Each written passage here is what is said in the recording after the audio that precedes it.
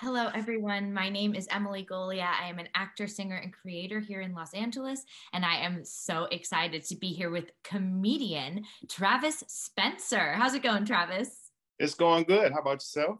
It's so good. I'm so glad we've connected. Travis is in Maryland. I'm in Los Angeles. The powers of Zoom are just incredible. Yes, it is. Yes.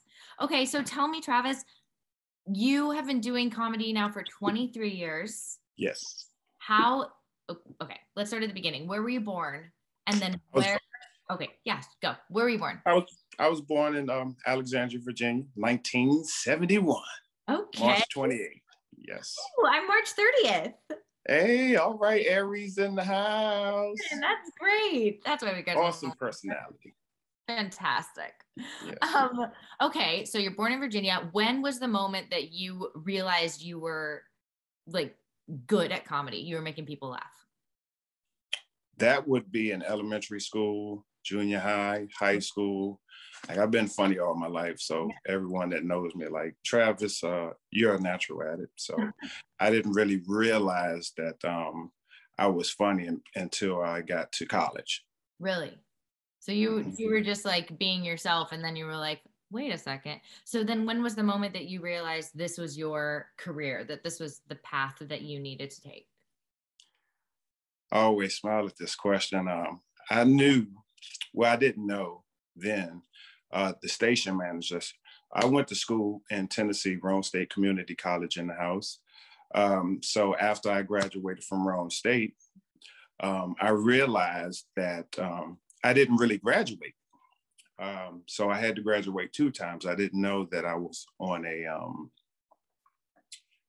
developmental studies in college. I didn't know they had special ed in college. So once I got on college level, I was able to get my degree. So Oh, once I got my degree, I was staying down there in those years and became a meteorologist for the local town in Harriman, Roane County community. oh, So did a lot for the community. And as I became a weatherman, a meteorologist, of course, I wasn't getting paid. The reason why I wasn't getting paid because Mike Winters and Bill Sellis, they were the station managers, and Mike, it was three mics. One of the mics was doing the weather. So he fell ill and they wasn't going to do the weather for a week. And I was doing the camera work for my man, Sean Renfro, who was in my class. So once I started doing the camera work, I was in the building. yeah. So once I heard that they wasn't doing the weather for a week, I said, I'll volunteer to do it. Yeah. So they were like, you don't know anything about it. I said, I have a science degree, X, Y, and Z, and I go learn from the guy that was just doing the weather. So he gave me a crash course. I started doing the weather, and during that week, the phone line started ringing. So they were like, who's this guy doing the weather? He's making the weather funny. So Oh my God. after a month, so it started off with a week, and then they hired me asked me if I could continue volunteer for the rest of the month. So I was like, yes. So they came up with a bright idea to go to Cotton Eye Joe's. Now, Cotton Eye Joe's is the most redneck place in Knoxville, Tennessee. I mean, they teach about the boot scoot. It's not too many black people in there. Right. So they used to go up there every Wednesday for a comedy show, and then they had a party after the fact. So they come to me with a bright idea and said, Travis, we can't pay you just yet, but we have a way to get you some money. So I was like, what's up? And they was like, they have a comedy competition in Knoxville, Tennessee at Cotton Eye Joe's. And I was like, whoa, whoa, whoa, Cotton Eye Joe's, you know? And they were like, yeah. So they talked me into going up there. And then they told me that the grand prize for the night was $500 for the winner. So I didn't have no material, anything. And I asked them, what should I talk about? And they was just like, just talk about your day and how you went to the weather, got into weather and how you met us. And that should pretty much do it, Travis. And how we led to right now, how we couldn't pay you. So, and they went bananas in the club. So I got the Really? roar. Yeah, I got the roar, the pats on the back, That's the amazing. big eyes. And they gave me that money that night. And Yes. yes, they were holding the competition every Wednesday. So for 8 weeks, I went up there with Mike Winters and Mike Sellers and won that money. And then when I Oh, came home, 8 weeks. Oh no, every other comedian in that building was like, oh man, Travis is back. Oh, absolutely. Absolutely. So they stopped giving out the prize after I racked it up so many times. So when I came home to Virginia, I said, that's what I'm going to do. So I just set my path out since I came home from school, and told my mom, who was a big believer in my dreams and encouraged me to live my dreams. So I've stuck with it through the ups and downs. And after 23 years, here we are. that is incredible. I love that. Yes. That's amazing. For 8 weeks in a row, you were like, yeah. Yes. I was coming back like, Yeah. yeah. Yeah. I'm obsessed with that. So then so okay, let's see. How was like the pandemic for you? I mean, like, how did you stay creatively fulfilled with, everything that was going on? Like, were you able to? And what do you have any advice for those out there? The pandemic was horrible for every stand-up comedian. Yeah. And I mean, money stopped, let's Right. be honest. It's in person. Like Yes. you are a live performance. Yes. Yeah. And I saw Zoom, people advertising for Zoom and things like that. That was not my cup of tea because, like you said, we're in person. Yeah. The blessing in the pandemic for me came through my documentary that aired the day Kobe Bryant and the people, his daughter, were in that accident. I had a documentary that aired on the Discovery Channel, Oh and my it's God. called My Brother Made History. So as the documentary was airing, um, I received so much love from people all around the world, in support of what I spoke upon in that documentary. So during that pandemic, it was more of people were sitting home, and I felt like the Lord was working in such a blessing in my favor that you had to watch TV. So it gave people time to surf the channels and Really?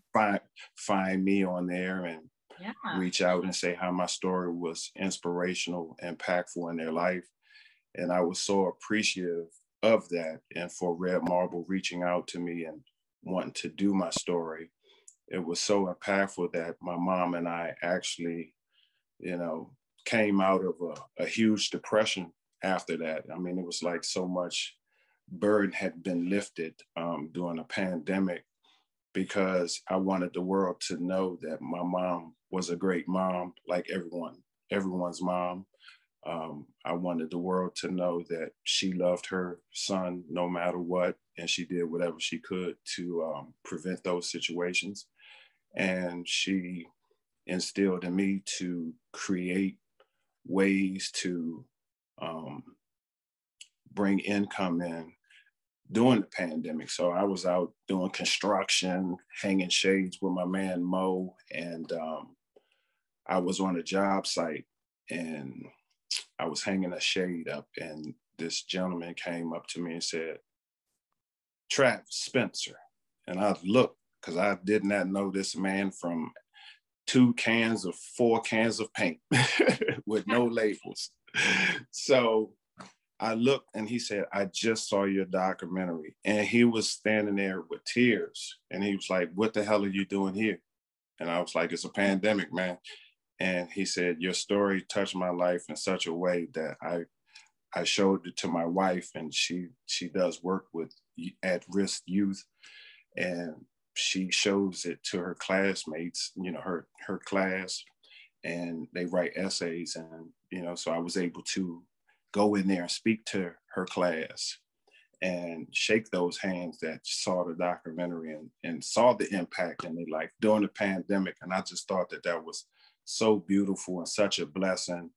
And my mom and I bonded so much during the pandemic that it was just such a blessing to have that airing, and in a time that nobody was really working.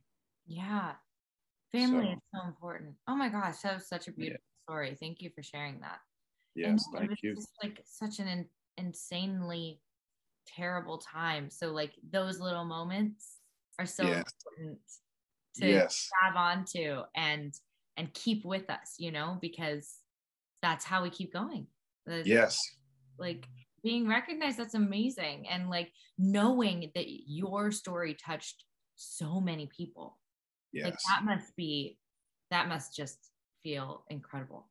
yes. And for my mom to witness that and experience that love Yes. was just, she was just overwhelmed with so much joy and tears. And those were tears of joy. So, and the words that she said were, Travis, I'm proud of you. You did a good job. And I was so fortunate to have that happen. So I'm very blessed. I'm very happy to be here. Yes. That is amazing. Wow. Oh, thank you for sharing that.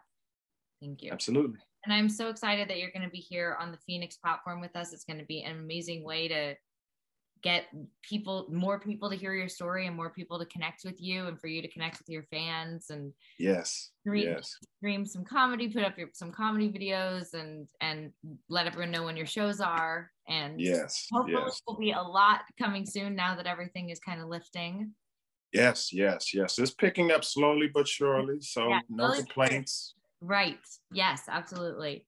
And it was just so wonderful to meet with you and talk with you and hear your journey. You're amazing. I'm so happy for you. Thank you. I'm so Thank you. happy that you're here. I can't wait to see what's next. Uh, I'm just leaving it up to the Lord. He Yes. guided my footsteps. Love that. I love that. Well, you have a wonderful day and You we'll too. connect soon. All right. Thank you, Thanks. Emily. Bye. Bye.